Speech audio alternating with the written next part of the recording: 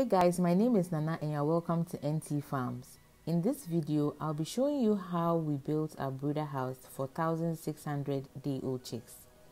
But before we get into that, a brooder house is basically a warm area where day-old chicks are kept.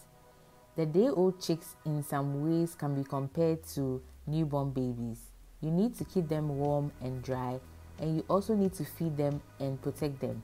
And a brooder house basically provides that safe environment or safe space for that to be done. In building a brooder house, there are some factors that you need to consider. You need to think about the number of birds that you are expecting, because this number is what will determine the space or the area you need to create for your brooder. You also need to think about the type of brooder house you want. Do you want a permanent structure or a more temporary one?